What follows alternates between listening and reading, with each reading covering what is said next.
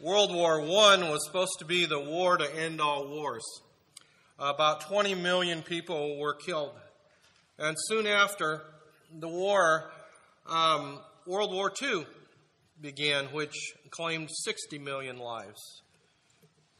In December 25th, 1967, a little over 50 years ago, U.S. News and World Report wrote, "Since World War II, there have been at least 12 limited wars in the world, 39 political assassinations, 48 personal revolts, 74 rebellions for independence, 162 social revolutions, either political, economic, racial, or religious."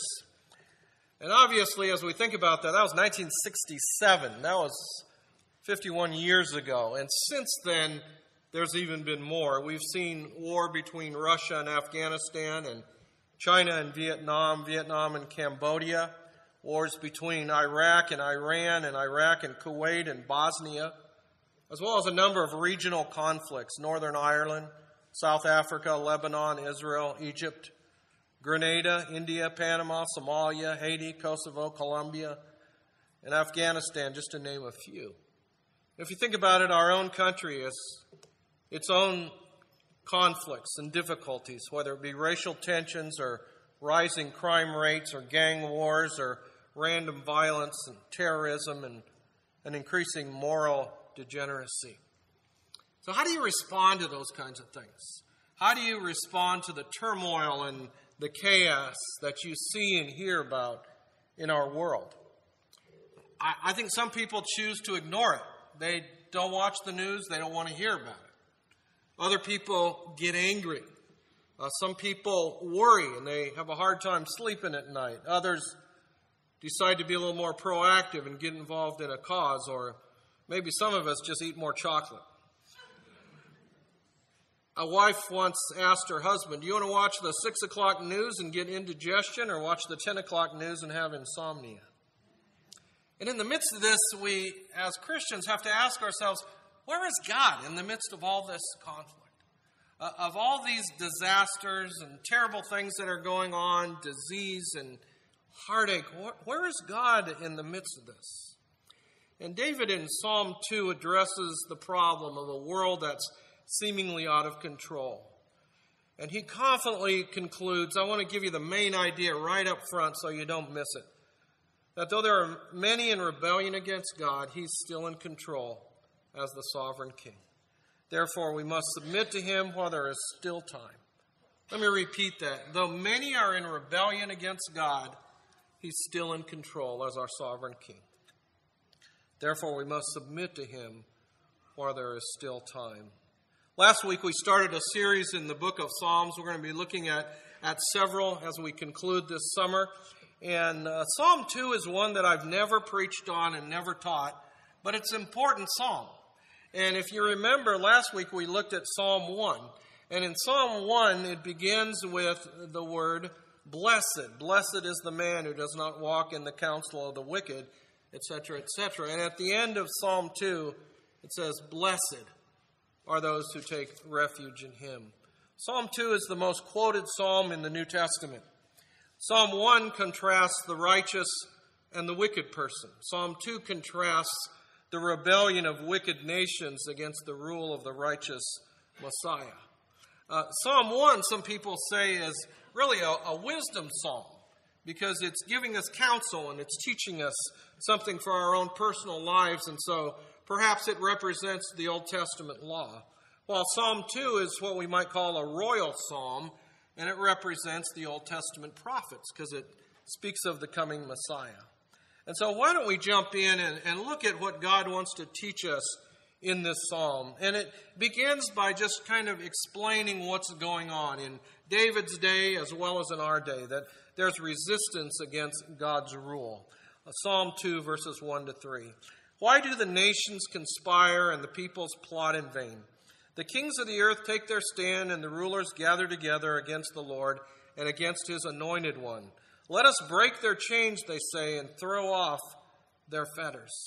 The context here is the nations were rallying against Israel and David, her king.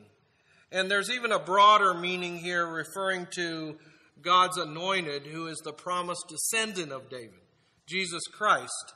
I don't know if you knew it, but Christ isn't his last name. Did you know that? That Christ actually is a title.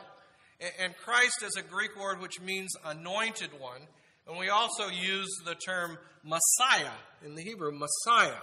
And so in Israel's history, there were prophets, priests, and especially kings that were anointed, signifying that they were chosen by God for that position.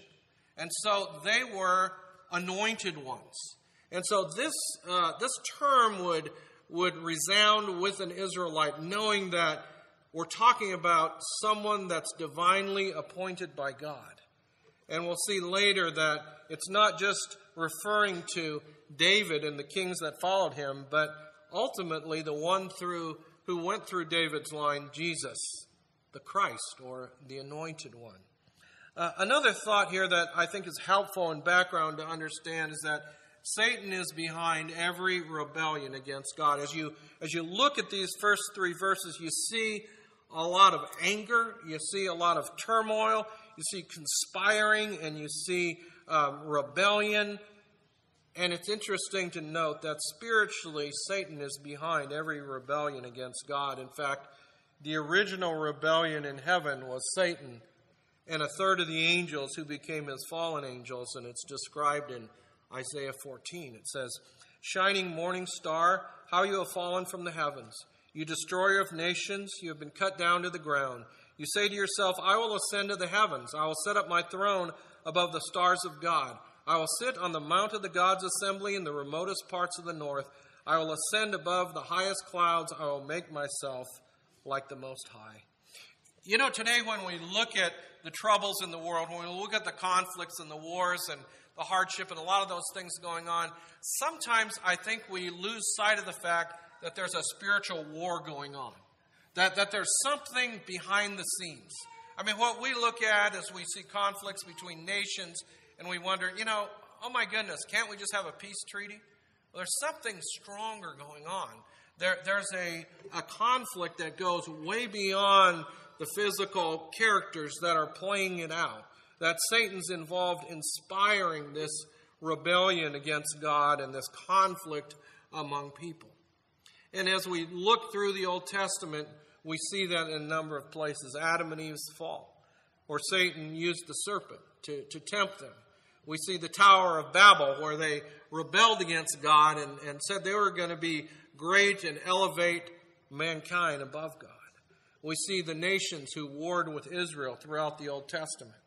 As we move to the New Testament, we see Satan's hand behind the religious leaders that opposed Jesus and later persecuted the early church. And we see that today even, the persecution of Christians all over the world. Sometimes we don't hear it in the news, but there are more Christians being persecuted today than any other time in human history.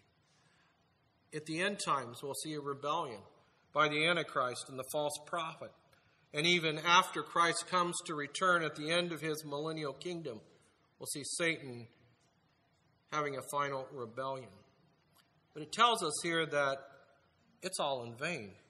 The nations conspire and the peoples plot in vain, that this is something that will fail. That this is something that we don't need to lose sleep over, that what's going to happen? Is evil going to overtake the entire world? And is everything righteous and holy going to be destroyed and ruined?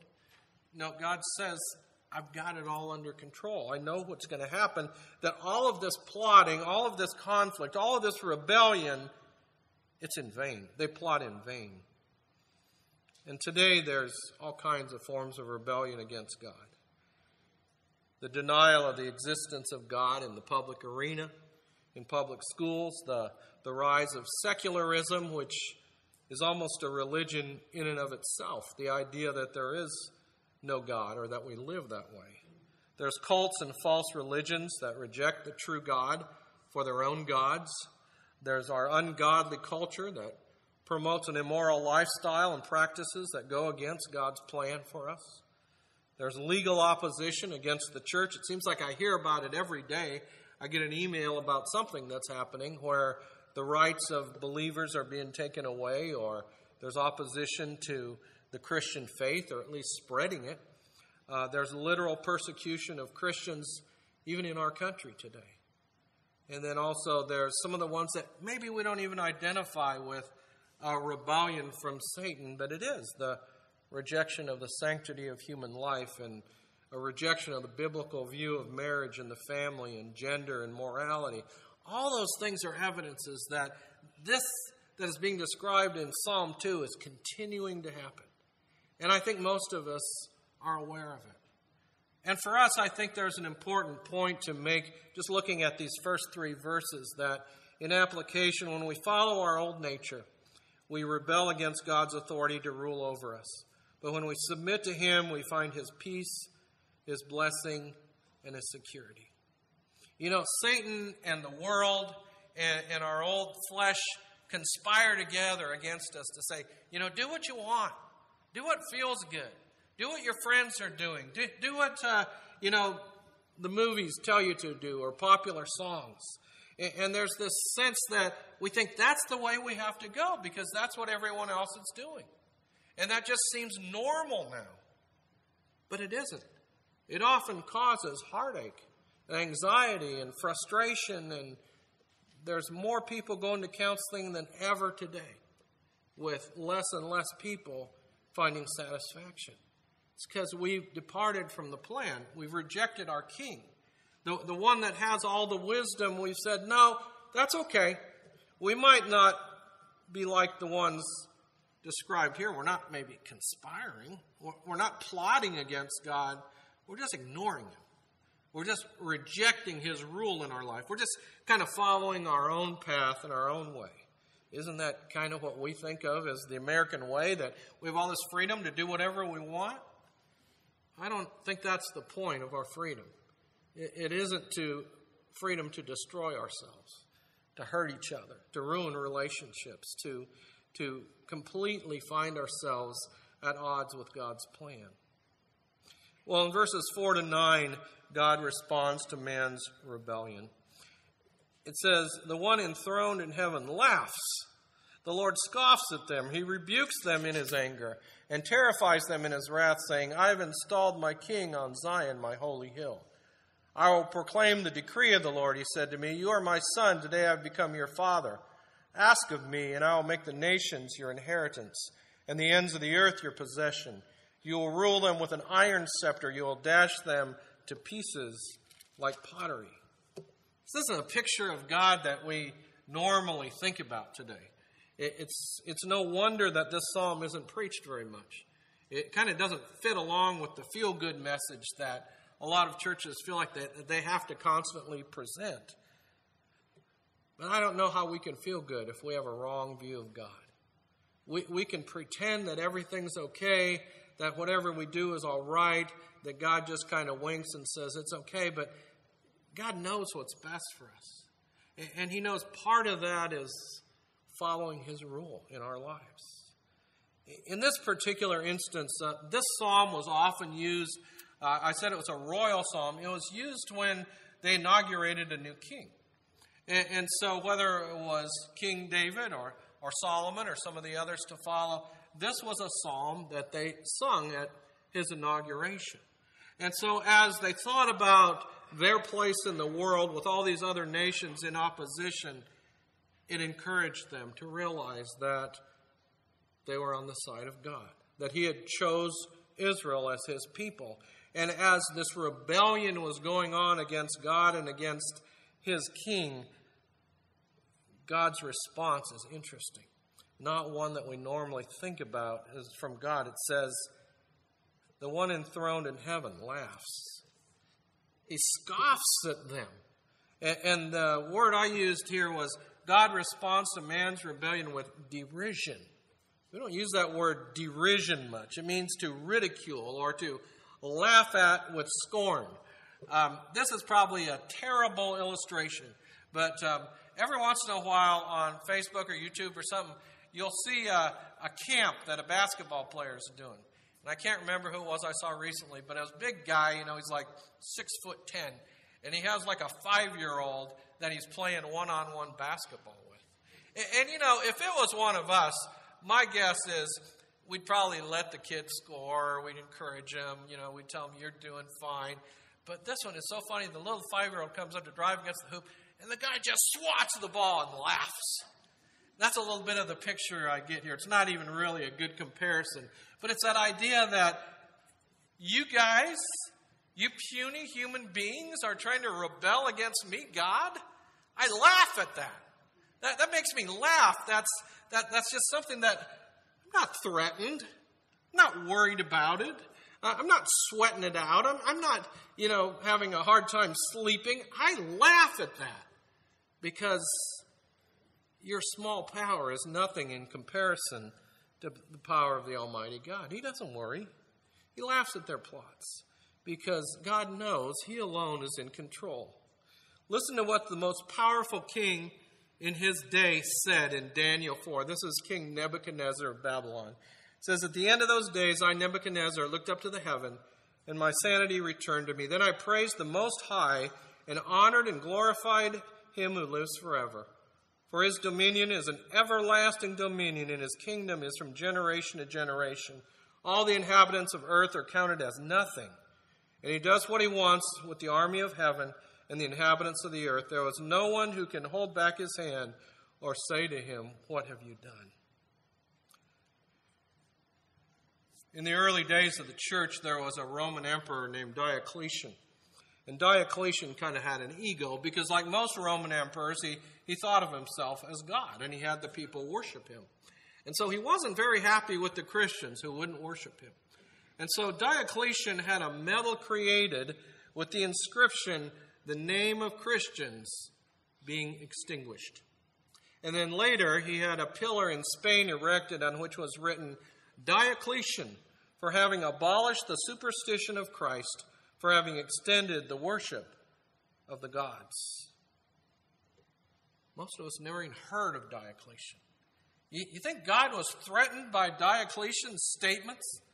By that little medal that he had inscribed or that pillar that he made? I mean, probably most of us have never seen it or heard of it. Probably never even heard of Diocletian. I think I maybe heard of him one time, a long time ago, in one of my church history classes. God's not worried about Diocletian. God's not worried about ISIS. He's not worried about Russia or North Korea, and He wasn't worried about Babylon or Rome or Nazi Germany or the Soviet Union. I was one of those children that had the unfortunate, I don't know if I would say opportunity or what, but living during the time of the Cold War where there was always this fear about nuclear war. I know some of you are my age and you probably remember that. I remember in school having duck and cover drills where you go under the desk and cover your head. I remember hearing about people having bomb shelters. My brother, who was 11 years older than me, he liked to scare us, and he told us that if the Russians push that button, we have like 90 seconds to live. Great thing to tell your 5-year-old brother. And we were in fear all the time of nuclear war or something like that happening. And I think today there is a little bit of that, nothing like it was in the 60s. And God wasn't worried back then, and He's not worried now. Because God has a plan. He has a plan to rule through His anointed one.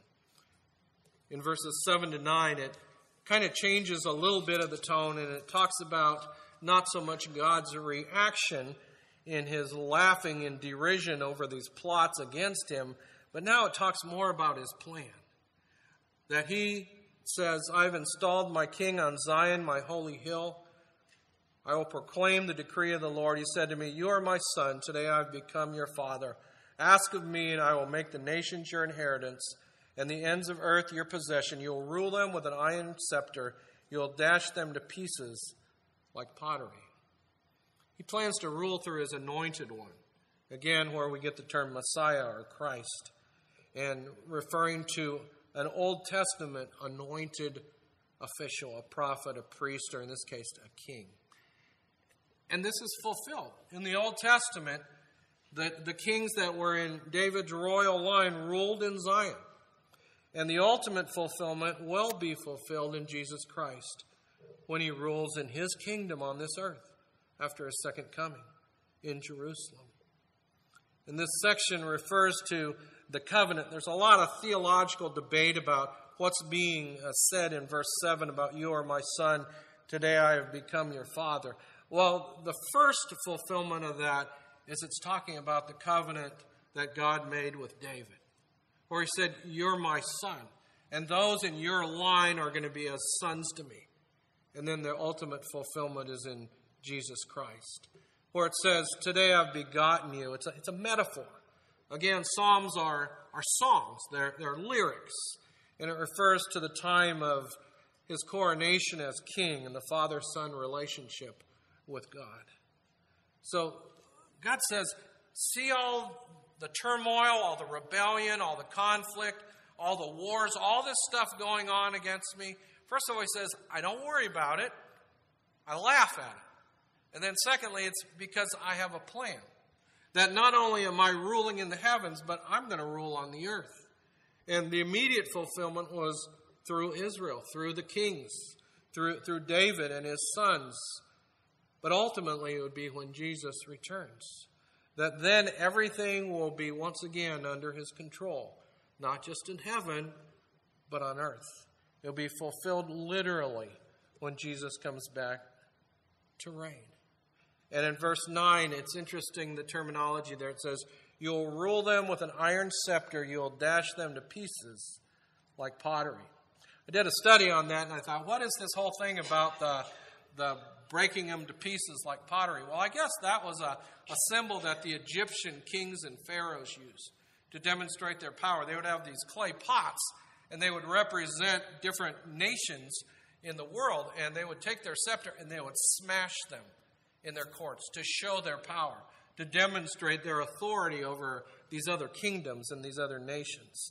And so God is using that metaphor, that picture, to say, ultimately, Jesus will reign. He'll squash this rebellion. Satan will be defeated. And this is fulfilled when Jesus returns. Listen to Revelation 19, verses 11 to 16. I saw heaven standing open, and there before me was a white horse, whose rider is called Faithful and True. With justice he judges and wages war. His eyes are like a blazing fire, and on his head are many crowns. He has a name written on him that no one knows but he himself. He is dressed in a robe dipped in blood, and his name is the Word of God. The armies of heaven were following him, riding on white horses, and dressed in fine linen, white and clean. Coming out of his mouth is a sharp sword with which to strike down the nations. He will rule them with an iron scepter. He treads the winepress of the fury of the wrath of God Almighty. On his robe and on his thigh he has this name written, King of Kings and Lord of Lords. If you're one that frets today over evil seeming to win, if you look around and you see things that are unjust and you get frustrated about it, or you see God's name being dragged through the mud and you get discouraged, you got to look ahead. God's got this under control. He's not sweating it. He's not worried. He has a plan. He knows the last chapter of the story because he's writing the story. Good will win. Jesus will reign. Evil will be destroyed. We can rest in him. We can wait on him. The application point here is, despite opposition and rebellion, God is still in control.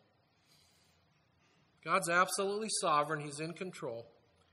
We don't live in what some religions believe is a dualistic universe. I don't know if you've heard of that before. Dualism is the idea that there are two equal powers, that there's yin and yang, and there's good and evil, that there's Satan and God, and they're all equal, and they're just always battling, and we don't know what the outcome's going to be. That's not the world that we live in. We live in a world where there is one that's in control. There's enemies, there's opposition, there's rebellion, but there's one that is ultimately in control. There's no karma, there's no fate, there's no bad juju. It's all about God being in control. There is opposition, there are opponents, there is rebellion, but God's greater than any enemy. God's greater than any force that would come against us. So the good news is we don't have to lose sleep over it. God isn't. He knows what's going to happen. He's got this. He can handle it. And so whatever comes into your life, we need that understanding of this is our God. Not a puny God that we kind of hope will work things out, but a God that we know is in control. He's got his handle on it, whether it's life or death, whether it's the economy, the election, your job, your health, your retirement, your kids, your grandkids, the future. God's in control.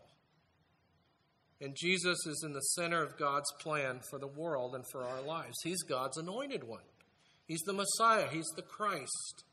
And all of God's plans center around him. The great news is we're invited to join with him.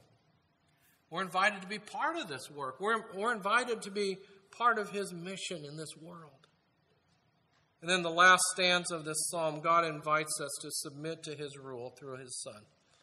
Therefore, you kings, be wise. Be warned, you rulers of the earth. Serve the Lord with fear and rejoice with trembling. Kiss the Son, lest he be angry and you be destroyed in your way. For his wrath can flare up in a moment. Blessed are all who take refuge in him. He gives a warning to those who would oppose God's anointed. And it doesn't just apply to kings, rulers, presidents, prime ministers, but to all of us. Because in a sense, we're all little, small L lords of our lives. That we make decisions and we decide who we're going to submit to. God says, be warned. There is one who's in charge. And an appeal is made to serve the Lord. Serve the Lord with fear and rejoice with trembling. The same Jesus who's our Savior, the same Jesus who's the one who went to the cross for us, is the Lord. He's the King. He's the judge who will reign in the future with or without our willingness. Philippians 2:9-11 is prophetic in that it says, Therefore God exalted him to the highest place and gave him the name that's above every name, that at the name of Jesus every knee should bow in heaven and on earth and under the earth, and every tongue acknowledge that Jesus Christ is Lord, to the glory of God the Father. He's not just our Savior. He's not just our magic genie that answers our prayer if we say it right. He's our King. He's our Lord. He's the sovereign master, and he calls us to submit to his rule in our lives. And then in verse 12, it talks about judgment. Judgment will come on those who reject him. Kiss the Son is an expression of how you respond to royalty. You've probably heard of people kissing the Pope's ring or bowing before the king. It's a picture of submission to the king. The idea here is that we don't need to run from God. We can run to him. There's no refuge from God. There's only refuge in God. I want to close with an interesting story that I read this week. It said a woman was waiting at an airport one night with several long hours before her flight. She hunted for a book in the airport shops, bought a bag of cookies, and found a place to sit down. She was engrossed in her book, but happened to see that the man sitting beside her, as bold as he could be, grabbed a cookie or two from the bag in between, in which she tried to ignore to avoid a scene.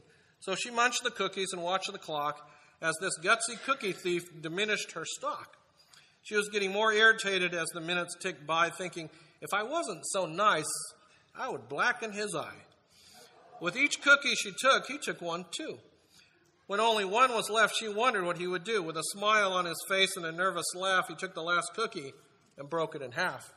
He offered her half as he ate the other. She snatched it from him and thought, oh, brother, this guy has some nerve and he's also rude. Why, he didn't even show any gratitude.